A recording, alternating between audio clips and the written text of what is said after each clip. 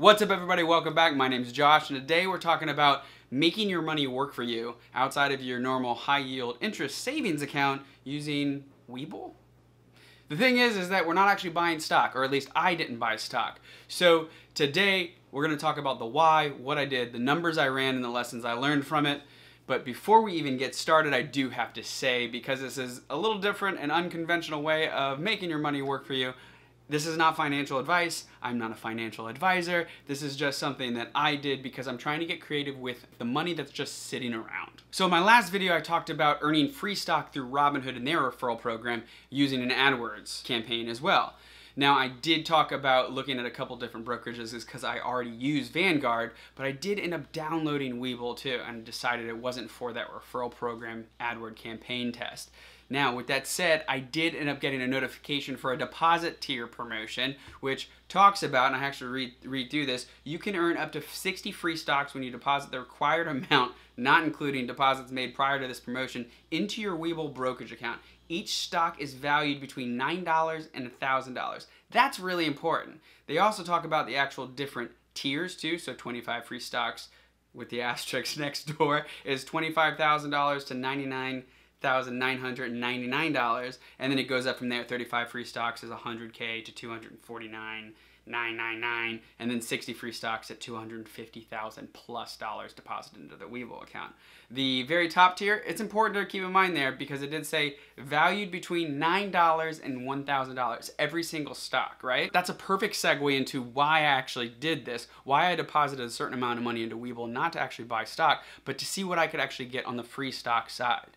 One reason is that I have money that is sitting in a high yield interest savings account used for typically investing in my emergency fund or even putting money into the stock market. So if I actually ran the numbers, which I will walk through in a little bit, it made sense to deposit that money for just a month and a half to actually have a chance at earning more than what I would normally earn in interest. The second why is essentially there is no greater risk moving my money from the Ally bank account over to WeBull. Both are FDIC insured. I can get my money back. So I felt pretty comfortable with my money actually being okay for a month and a half. So let's actually get into the numbers because that's the really exciting and cool, I would say creative part about this. I do have to bring up the actual deposit tier promotion note. Remember we talked about the asterisks there, 25 stocks with the asterisks next to it? What that actually means for net deposit equals deposit and transfer in amount during 12/14/2020 to 1/13/2021 minus the withdrawal and transfer amount during 12/14/2020 and 2/12/2021. That means you would have to decide when you were going to put the money in, which I did. I ended up putting the money in on 12/30, so December 30th, just because the holidays transfers don't really speed up too much. It's not really a fast process. So I wanted to make sure I got it in before that 1/13. And when I run the numbers and tell you about the interest at the end of the day, I was still going to win. Minus the withdraw and transfer amount on 2/12, which means you had to leave your money in there until February 12th. I waited until about February 13th or 14th before I actually withdrew my money. All that means is I had to leave my money in there from 12/30 to about 2/13. Let's just call it 2 months so we can actually do the math on the interest there. That means that if I left my Ally bank account, we all know about interest rates right now, I have a 0.5% interest, APY. That means that I would have made $10.45. So let's just call it $20.91 because it's 2 months instead of the month and a half. And I felt the most comfortable with the $25,000. That means by following that tier, that means that I'll be getting 25 free stocks at that $9 limit, right? So with that $9 limit and it's 25 stocks, let's actually do the math here. So $9, we're gonna do this on the low side, multiplied by 25 equals $225 in free stock. That's the low end, right? That's the lowest side. And we already talked about the interest that I could be making. So let's just subtract that, right? Just to follow in here and actually round up too. So $20.91. So not only paying back that interest, but on top of what I normally would have made is $204.09. I actually ended up doing pretty well and better than what I was thinking on just the low end. So on 2/12, 2/13, I ended up having to go in and actually claim the free stock that I got, and I ended up earning 15 shares of Ford, 3 shares of JetBlue, and then 7 shares of Zynga. That amounted to about $320, give or take the actual capital gains and the short amount of time I had to wait, because you do have to hold the stocks in transit before they actually settle and you can sell them. Which, by doing the math, that's about $300-ish more dollars than I would have made by just leaving the $25,000 in the high yield interest savings account. And I was curious what was the actual math if I were to just leave it and what it would have taken to actually get that money. And it's about 2 years and a couple of months, 4 months worth of interest if I didn't put any more money into that savings account, which is just absolutely wild. So what was the big lesson, the big reminder for me? It was to remain open-minded and creative with the cash that I have laying around. Now, that cash fund was for and is for real estate investing and putting money into the stock market when it finally dips again. But in all reality, it's just kind of sitting there in that high yield interest account. It is better than, let's say, leaving it in a Bank of America savings account at the 0.5% interest rate, but it's still pretty low compared to the rest of the market where you could earn money.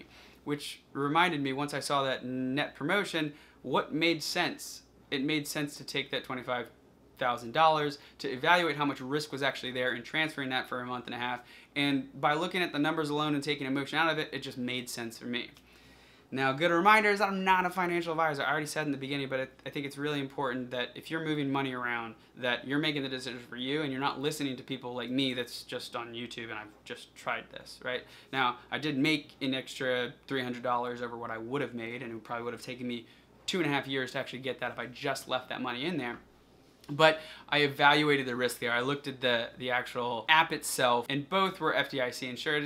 It made a lot of sense. The risk was much lower than the actual reward, so I went ahead and did it.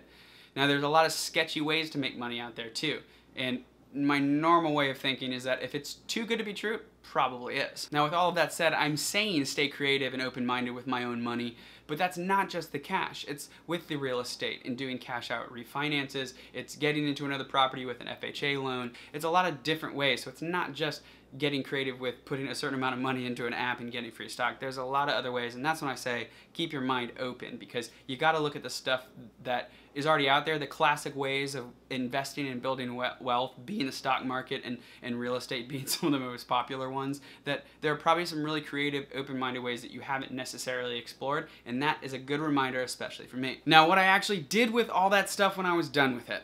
Now, the cash, the $25,100 went straight back into the Ally Bank account because I wasn't going to leave it in WeBull. I did have to wait for the actual stock to settle, and I did go back and forth on whether or not I wanted to keep primarily Ford, because they did pay a dividend, in my portfolio and transfer it over to Vanguard. Eventually, I decided that it wasn't worth it, and I'd rather invest in some of the growth stocks and ETFs and mutual funds that I was already invested in. So I ended up selling the stocks once they actually settled in my account and transferred the money over to my Vanguard brokerage. So that's all I got for you guys today. I hope you really enjoyed the breakdown of my thought process on where I was actually going to put an X amount of money and leave it in a savings account, or actually move it around and try to make a little more, make my money work for me. If you've got any questions, comments, leave them in the comment section below. If you liked the video, go ahead and press like, because that does actually shoot it out to everybody else.